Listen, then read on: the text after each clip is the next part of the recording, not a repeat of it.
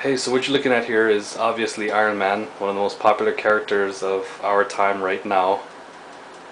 Um, to go into details of how this helmet was made, I took a kid's voice changer helmet and attached it to a black HJC helmet, 3/4 helmet. I had to remove this portion here, the bridge, because I needed, just for safety reasons, I needed my vision to be unobstructed.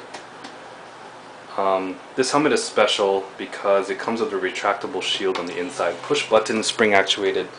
There it is. And if you look carefully, you can see the LEDs that I've hooked up in there. And there's a slider bar that brings the shield back down.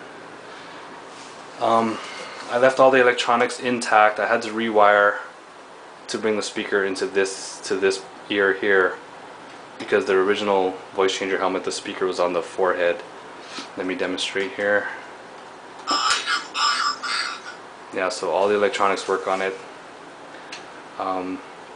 The red that I used was a cherry red from Krylon, the gloss spray paint. I practically used the entire spray can. But anyways, yeah, this is Iron Man. I don't know. I might do War Machine next, just so that there's a pair.